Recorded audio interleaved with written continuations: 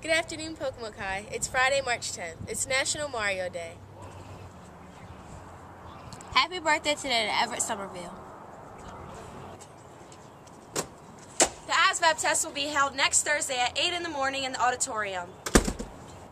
The baseball and softball teams had a scrimmage at Northampton High School yesterday. The boys had a victory of 7-2 and the girls won 3-2.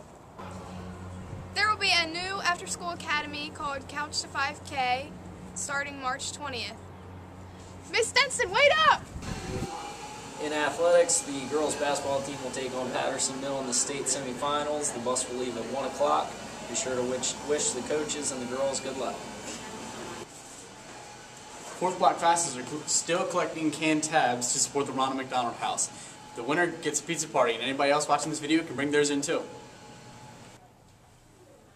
Hey, come here. You met that new girl in biology class? I heard she's a vegetarian. No, I've never met herbivore. Have a fabulous Friday! And a wonderful weekend. And remember, if you're going to jail or the hospital, it's just a visit.